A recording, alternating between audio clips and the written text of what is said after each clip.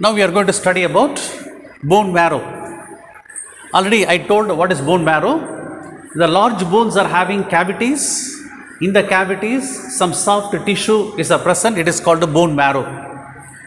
The bone marrow is playing important role in the production of blood cells. So we are going to see the bone marrow contains stem cells. We have to know what is the meaning of stem cells. It is the latest terminology which is used in biotechnology and also in the medical science. Stem cells. Stem cells are some undifferentiated cells, very basic and common cells. They can be changed into any other type of cells in the bone marrow. So they are called stem cells. They can be changed into RBC, they can be changed into WBC, they can be differentiated into platelets. So the basic cells we can call as a stem cells. They are also called the hematopoietic cells. What is the meaning of hematopoietic? Hemato means blood cells, RBC, WBC and platelet. Poietic means production. The production of blood cells, that is called a hematopoietic cells. So the bone marrow contains stem cells called the hematopoietic cells which can divide. These cells can, the stem cells can divide, they can grow, they can multiply, keep on increasing in number by cell division. But once they are changed into RBC or WBC or platelets, they cannot multiply. Okay? Then the next point, some cells remain as hematopoietic. For example, we will take at the beginning, in the bone marrow, 100 stem cells are there. Now the 100 cells are keep on multiplying into 200, 400, 800, 1000, that is 1600 like that, keep on multiplying. But what will happen, out of so many cells, more than 1000 cells, 100 cells remain as hematopoietic stem cells. They will remain as stem cells. But the remaining cells, what are there? They are completely changed into RBC, WBC and platelets. So some cells remain as a hematopoietic and the other cells are differentiated into RBC, WBC and platelets. Why the cells are present as a stem cells? Because in future they have to produce RBC, WBC, platelets. So they have to be present basic amount. So some cells remain as a hematopoietic, others are differentiated into 3 types of blood cells. Some lymphocytes. Now once again we are coming to the term lymphocytes. What is the meaning of lymphocytes? One type of white blood cell, WBC. Some lymphocytes mature in the bone marrow. They are maturing in the bone marrow. In the later part of the topic we are going to study.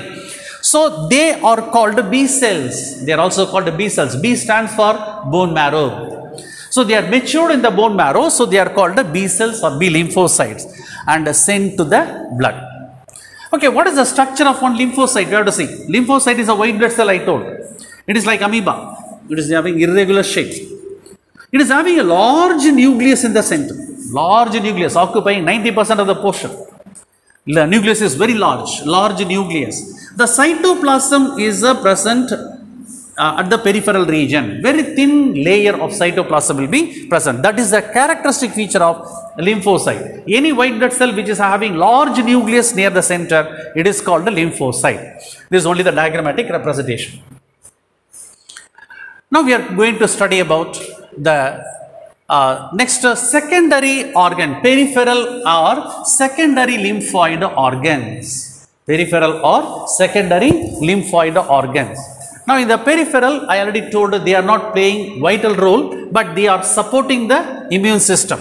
In that first one, lymph node or lymph glands, we are going to study lymph node or lymph glands. Actually, this is a lymphatic vessel, one small lymphatic vessel. It is having bulging portions. Again, the vessel will be there. Again, bulging portion. Like that, like a chain, it will be going on. So this is called a lymphatic system. Now the bulging portions are called the lymph nodes or lymph glands. Now we are going to take one lymph node or one lymph gland. Now this is the large one. We are taking section and we are enlarging. Now this is one vessel which is going down. Now this is the one. Now this is the gland what you have taken. And a small lymph vessels are joining with that. They are coming, one vessel here, one like that. They are coming and joining. These are all the small lymph vessels which are coming and joining to the lymph gland. So if you take the overall lymph gland, internally it is divided into 3 regions. Now the outer region, completely outer, if you take it, now this light color region, you can see that this full light color region is called a cortex. Now this region is called a cortex. Now starting from here, don't think that it is only this part, starting from here it is cortex. Then you can see dark violet color region, but it won't be violet color, only for diagrammatic representation they have given color.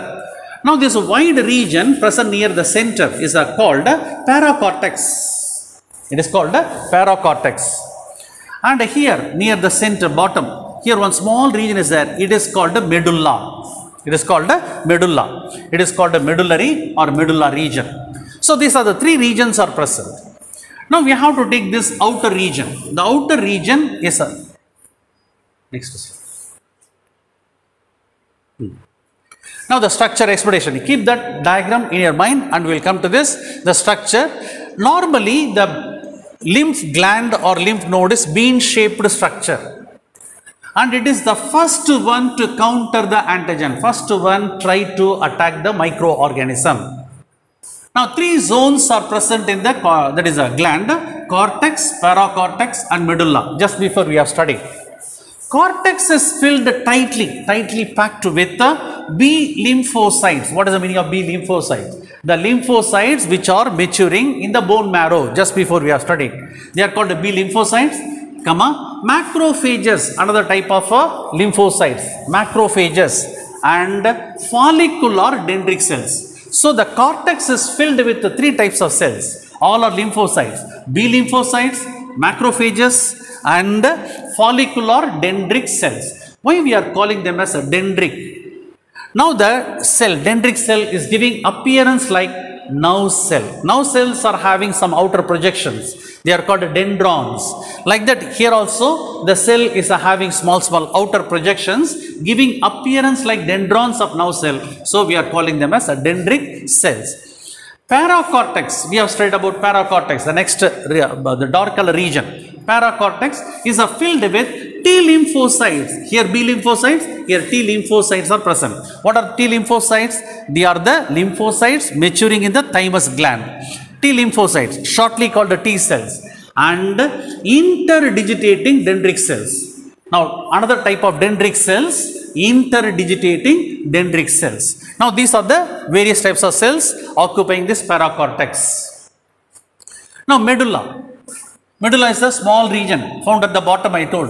Medulla is loosely filled with, that means cells are not closely packed. They are scattered here and there, loosely filled with lymphocytes which multiply into plasma cells. Ordinary lymphocytes will be there. They are multiplying into plasma cells to produce antibody. They can produce antibody. Now these are the 3 different type of cells, groups of cells present at different places. Now hundreds of lymph nodes are connected by lymph vessels. Just before I have drawn the diagram, one small portion, only 2 lymph nodes I put, but hundreds of lymph nodes will be there. They are all connected by narrow tubes. That is a lymphatic system. Colorless fluid called lymph. Colorless extracellular fluid. Any fluid which is passing through some tube is called an extracellular fluid called lymph, is percolating through the nodes. Percolating. Gradually they are moving in between the cells. That is called a percolation. If anything is moving in between the cells or in between the structures, fine gap and all, that is called a percolation. Percolating through the nodes. At the time, the pathogens are there in the lymph. Imagine like this. Already pathogens, some bacteria, some viruses are there. The pathogens are filtered by the phagocytic cells. Either they are present in the cortex or in the paracortex or in the medulla. What are the phagocytic cells are there? They are engulfing the microorganisms in the nodes. Then sometimes the lymph glands swell up in the neck, armpits and in the groin regions. Sometimes the glands will be swollen. Sometimes the infection is severe. The glands will be active in doing that. At the time the gland will be swollen. So sometimes the lymph glands swell up in the neck, armpit and groin region due to the accumulation of active lymphocytes. The lymphocytes are very active. Whether they are B cells or T cells or whatever it is, they are very active. They are filled with, that means enormous number they are produced. It is the signal of severe infection. So the infection is very, very severe. Suppose the glands are swollen here in the neck and all, it is meaning that infection is severe infection. Now this one simple diagrammatic representation, this is the lymph gland.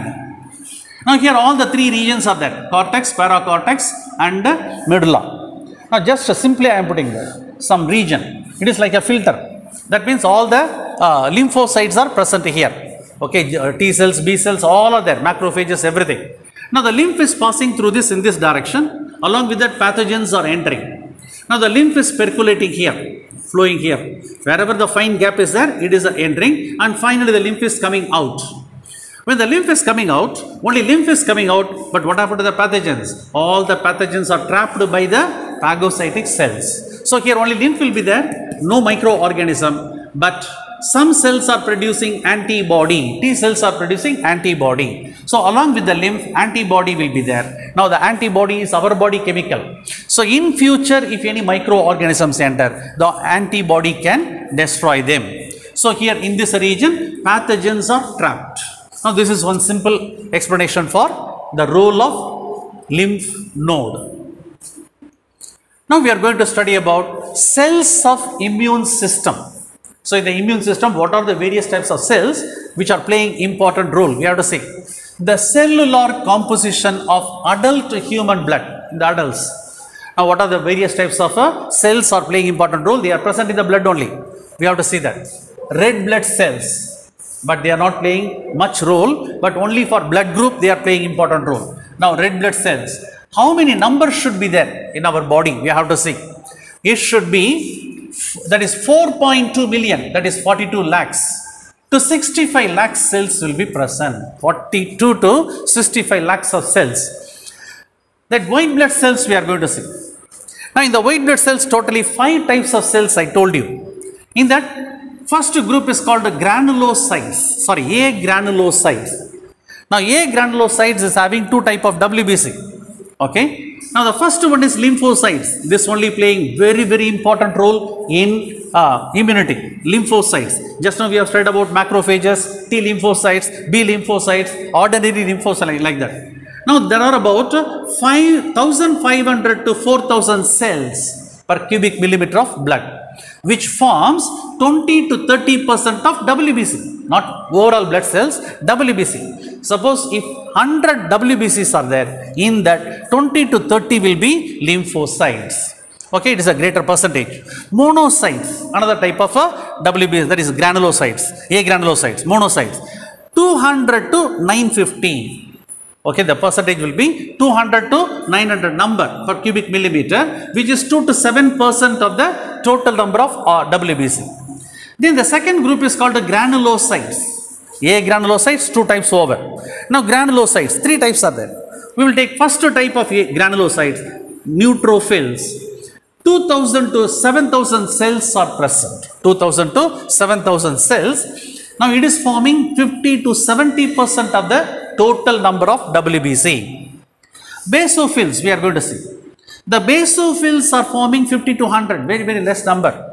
It is less than 1% in the total number of WBC. Eosinophils, actually spelling if you take eosinophils, but we have to pronounce it as eosinophils. Eosinophils will be 40 to 500. Okay, 40 to 500. Now the percentage is 2 to 5%. But all these things are one way or the other helping us to destroy the microorganism. So these are all the cellular compositions in adult human blood.